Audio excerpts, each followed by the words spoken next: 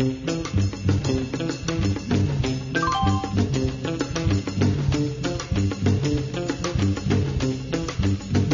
is our friend Phil up to today? Looks like Phil is chopping down a tree. Wait, Phil!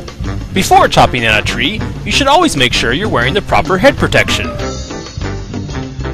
When choosing the proper head protection, you'll want to make sure you have a snug fit, but not too snug. You will also want to make sure your head protection does not smell funny. If it does, discard it and keep trying. Proper head protection should cover your whole head and your eyes. Now we are being safe. Go ahead, Phil, chop down that tree.